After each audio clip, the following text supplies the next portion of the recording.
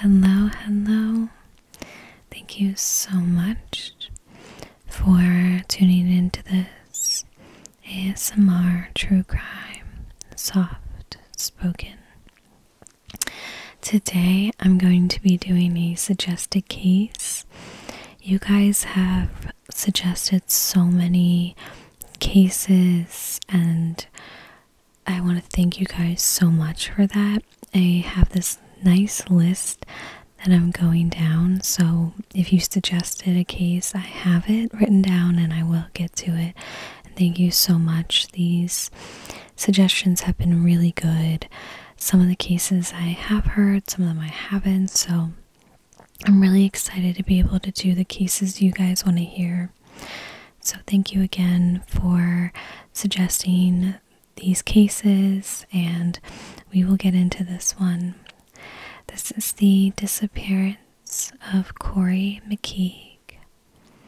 So Corrie was born September 16th, 1993 in Perth, Scotland. He had two brothers, and at the age of 9 his parents got divorced and he moved to Dunfermline, Scotland. At the age of 15, he sadly discovered the body of his close friend who had been just killed on a train line. That is such a young age to experience something like that. His father believes it's around this time he starts to drink a little bit more and starting to engage in different behaviors. He attended St. Margaret's Primary School and St. Columbus High School. He joined the RAF in 2013 and was posted to the Royal Air Force based at RAF Huntington. He was a senior aircraftsman, gunner, and medic. He absolutely loved this job and what he did. He was described as very happy, independent, secure, all around the guy who was just really enjoying his life and meeting people and going out and living life. Around April of 2016, he began seeing April Oliver. So this was not an exclusive relationship. He was 23 and he was just enjoying his freedom and dating around at this point in his life, which I personally don't think is a bad thing. On Friday, September 23rd, 2016, he had plans with his RAF friends to travel from their base in Huntington to St. Edmunds to go out and enjoy a day off. This was about a 20-minute drive, to which they planned to use a lift to get back and forth. Corrie ended up missing the lift ride with his friends, so he had to drive himself. So around 10 p.m., he takes off in his car to the area of Bury St. Edmunds. He finds parking in a lot that's off of Robert Bobby Way, which required either payment to start in the morning or the payment expired at 9 a.m. Either way, he would need to move his car before 9 a.m. to not get a ticket. It seems the plan was for him to leave his car overnight, catch a lift back with his friends, and then come back in the morning to get his car.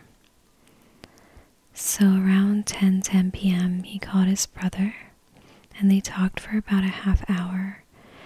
At this time he's in his car pre-gaming before meeting his friends at the bar. At 10:50 p.m. he joined his friends at a bar called So Bar. They continued to Weatherspoon and then ended their night at a nightclub called Flex. As with many people, after many hours and many bars, Corrie is feeling pretty drunk by the time they get to Flex. He was asked by the manager before going into the club if he was okay and if he was drunk, to which he replied, "Yes, I love you." He then proceeds into the club, and about 30 minutes later, he's sitting at the bar just being loud and the obvious drunk person in the room. He's not being disruptive or aggressive or anything, he's just clearly drunk. Will Hook, the doorman, comes up to him and tells him he may be a little too drunk to stay, and Corrie agrees and leaves on his own. Will goes on to say that Corrie was no trouble. They actually went out and had a little chat outside of the club. When Corrie leaves, however, he is separated from his friends, who are still inside of Flex. This is something that's pretty normal for Corrie to leave off on his own, do an Irish goodbye while they're out. He's confident and outgoing, so he had no problem just doing his own thing after a night out. After this, Corrie is captured on CCTV, which shows him first heading to a place called Pizza Mamma Mia, which is about 500 meters away from the club. And this is his usual late night spot after drinking to grab food. Mine in college was a guy in a cowboy hat selling hot dogs on the side of the street, but anyway, Corrie orders 2 burgers, 1 kebab, and chips. At 1:20 a.m., he is seen on CCTV walking down the street, passing different bars and shops, where he then stops in front of an electrical store called Hughes, where he sits down on the curb and eats his food. He actually ends up falling asleep for a little bit while he is there. At 3 a.m. he wakes up and texts his friend just about a memory from another night when they were clubbing. He then gets up and starts walking around. At 3:20 a.m. he is seen on CCTV where he walks into an area that is referred to as the Horseshoe area. It's the area that is located behind the stores where the back doors are, and numerous wheelie bins are located for their trash. So different trash trucks, delivery trucks, would utilize the space to get access to the back of the stores. This is the last known footage of Corrie, and he is never seen on CCTV located outside of the Horseshoe coming out of the area.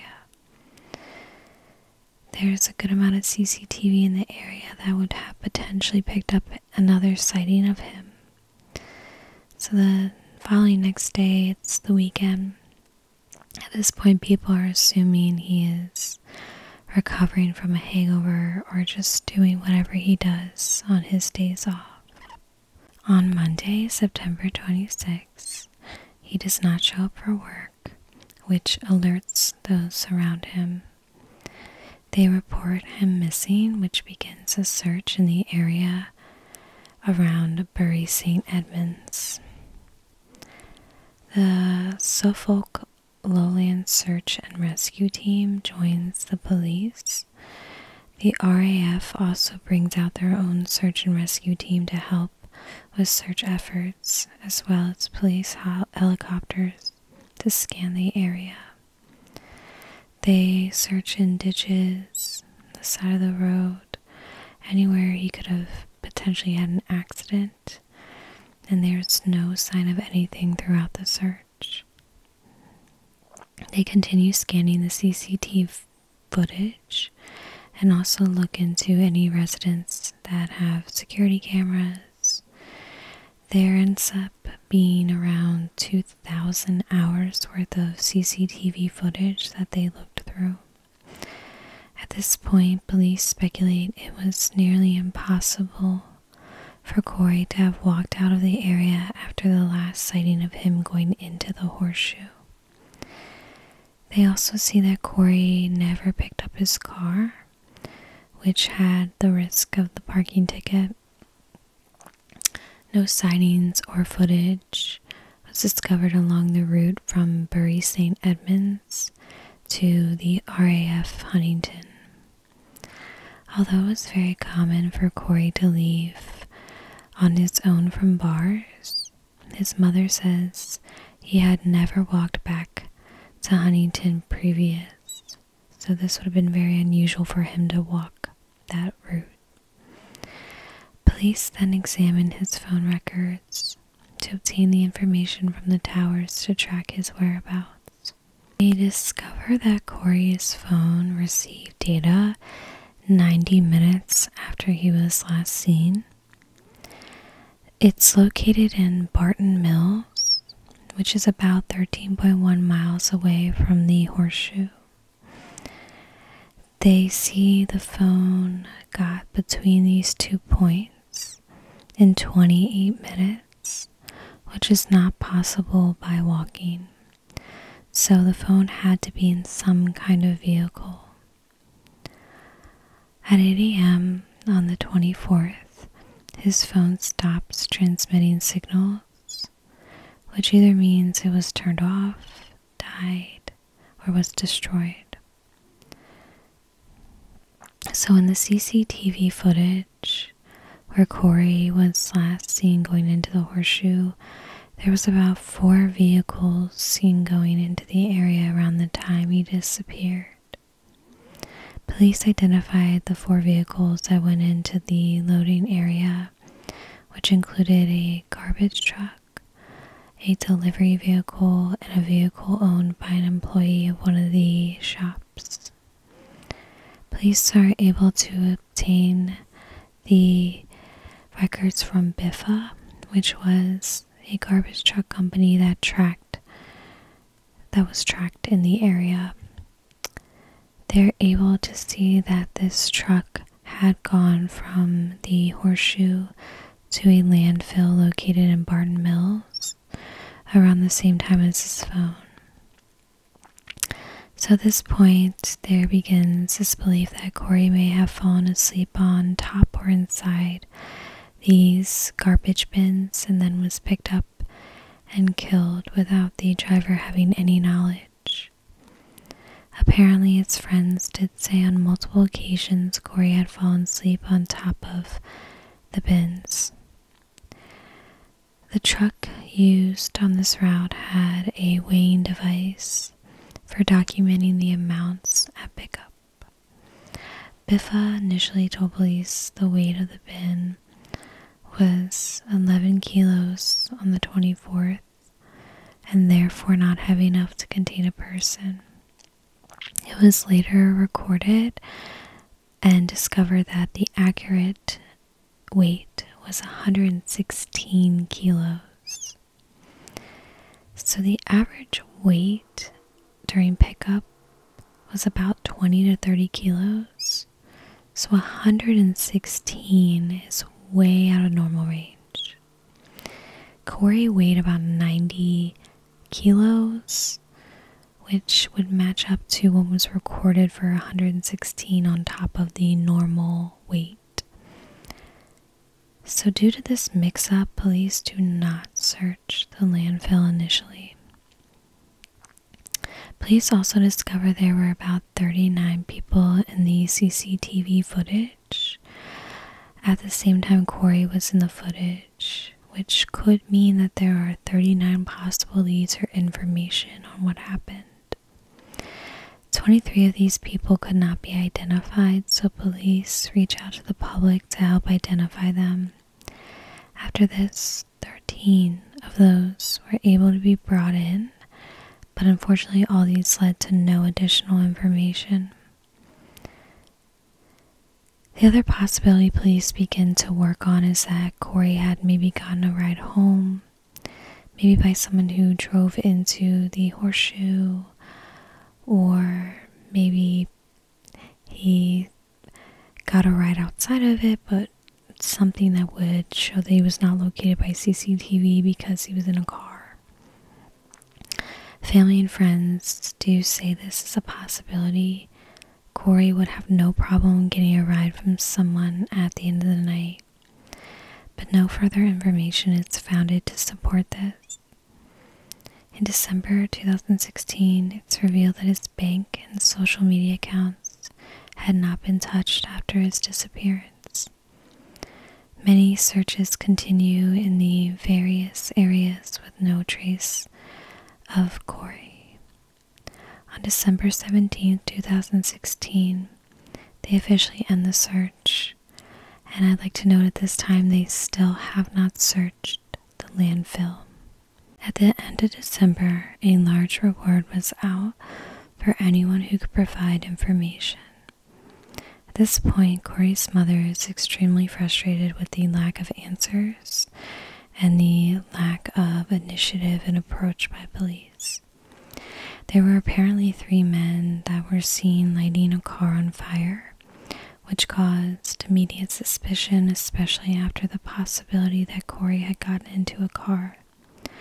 So after much push from his mother, police finally investigate this incident, which turns up with no connection to Corrie's case. But there continues to be so much frustration that police aren't looking into any possible leads and have yet to search the landfill. And then finally in February 2017, police begin to search the landfill. By May 2017, it's revealed that the search had cost Suffolk police about £1 million, which is about $1.2 million in the US, and that it would take longer than expected, which was at first an estimated 10 weeks. This makes this case one of the most expensive missing persons that Suffolk police have ever dealt with. Now, this is weird. A human skull was found at the site in April 2017, but it was found to be that from a female and dated back to before 1945. Police do manage to trace the person who threw this skull out to the landfill, and they deemed that there was no suspicious circumstances, but if you're throwing a skull out from 1945 into a landfill, there might be, I don't know, a little suspicions. But anyway, so on June 5th, it was announced that police were finding, quote, items from the right time that in the right place of his disappearance. But by the end of the search, they had looked through 94,000 tons of waste, and there was no sign of Corrie or his cell phone.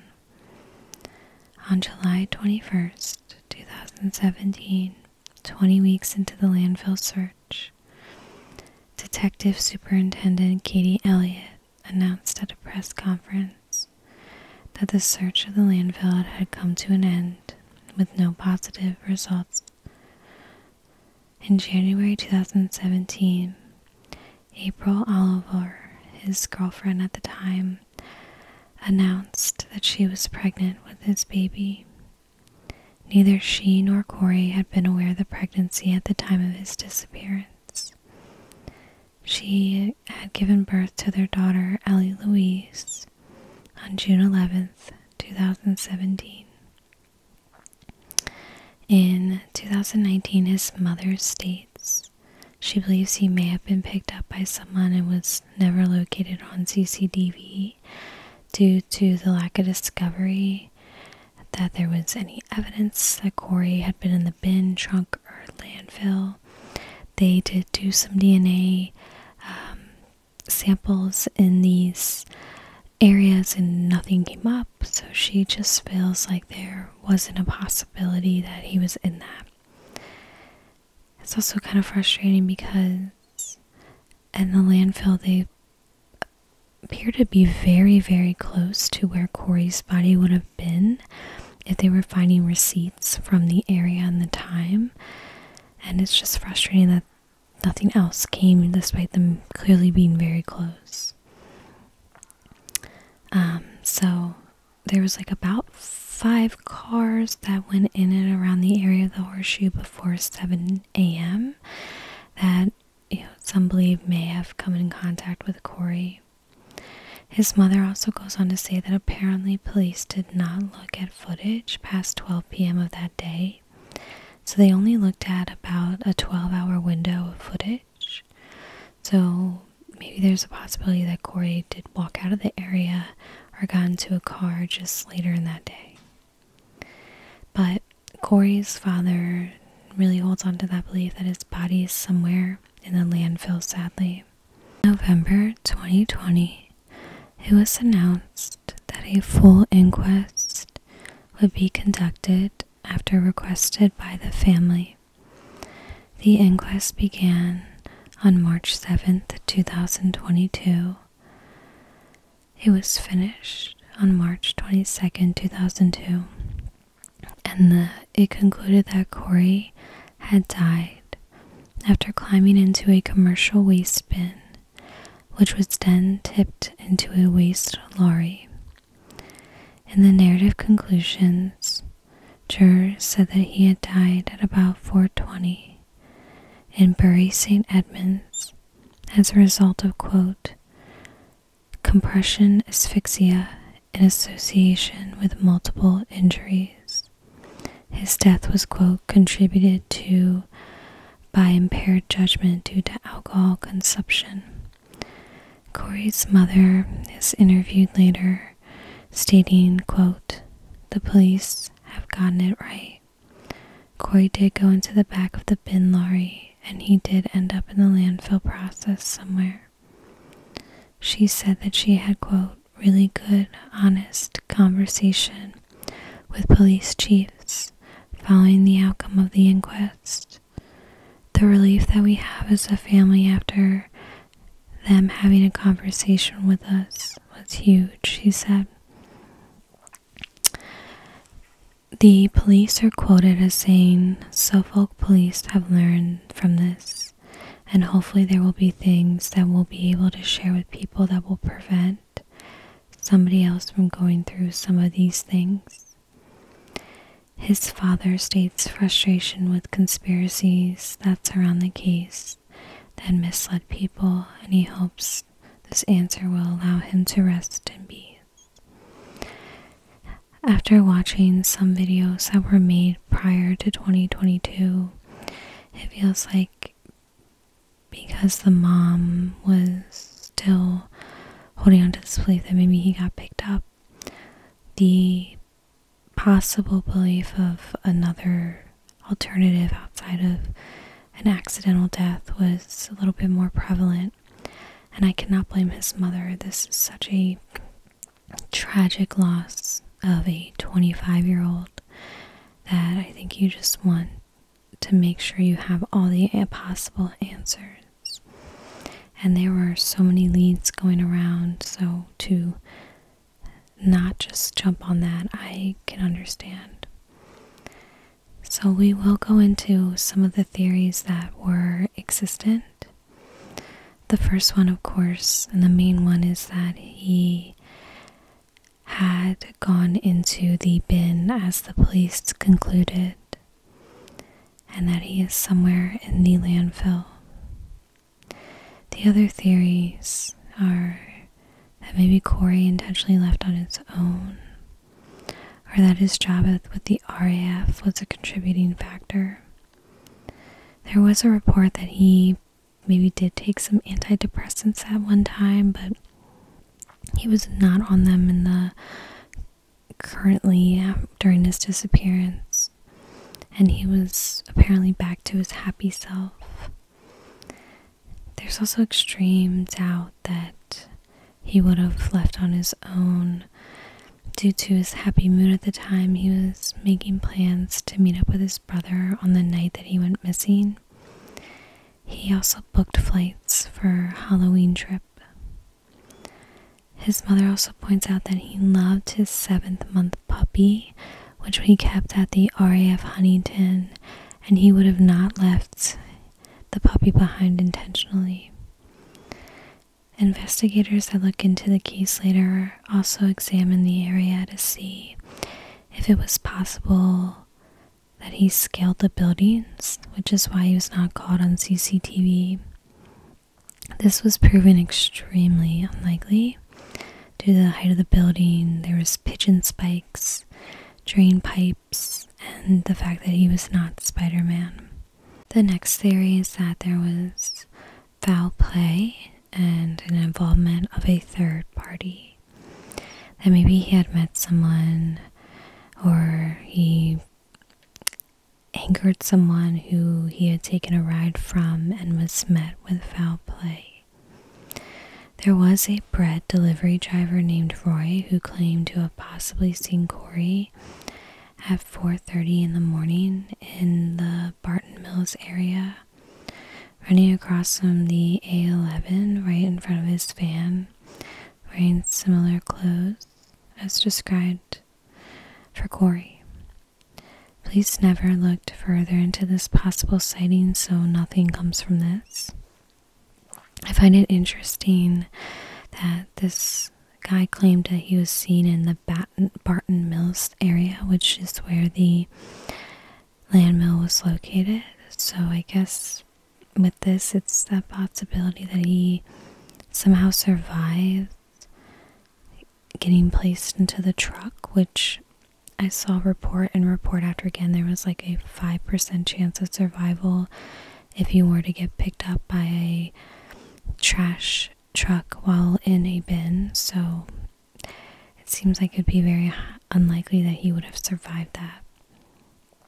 But maybe he, I guess some people could say that maybe he got a ride, and then got a ride to the Barton Mills area, and then somehow was in that area. But there was also an anonymous report that suggested that he had been seen being sick in the back of a taxi on the morning he went missing. Police do rule this out after interviewing the taxi driver twice. Police also interview a man who did a 3-point turn with his car inside the service area. He told officers he had been in Bury St. Edmunds trying to get cash to pay his boxing coach. Detectives, quote, drew the conclusion he was actually trying to get money for an escort. And because of his employment, it was against the rules. So he may have lied about getting an escort, but there was no indication that he had any involvement. I think it's really important to note that Corrie's father has been extremely outspoken about his criticism towards these other theories. He says the facts have never changed, and he wants closure for what happened. I think now that his mother has agreed that that's what happened to him, there is this more idea around the closure that this was an unfortunate accident, and Corrie had been in the landfill, and they just weren't able to locate him. I think the fact that his phone is tracked along with the trash truck, the fact that although they did provide an inaccurate weight at first, they then did come up with 116 kilos, which would match Corrie being in this bin. So it seems like that's now the conclusion that everyone has accepted, which is so unfortunate for this family. There was a full report that was made to, quote, prevention of future deaths in relations to ineffective locks on bins. They examine ways to ensure secure locks on bins to prevent people from getting into bins and not being able to get out. There are now do not enter and danger of death stickers on containers of the trash containers. So that is the case of Corrie. I think it's really tragic. He was 25. He was about to be a father without knowing. I hope the family at least has a grandchild, a niece that they can connect with and have a part of their lives. But thank you so much for watching. Thank you again for suggesting this case. I did get a comment about a possible Q&A. If anyone is interested, I would definitely be down to answer some questions if y'all have it. I'm pretty open. So feel free, if you guys are interested, let me know. But thank you again for watching. I hope you're having a good day or good night wherever you are. And I hope you have a good day tomorrow. And I will see you in my next video.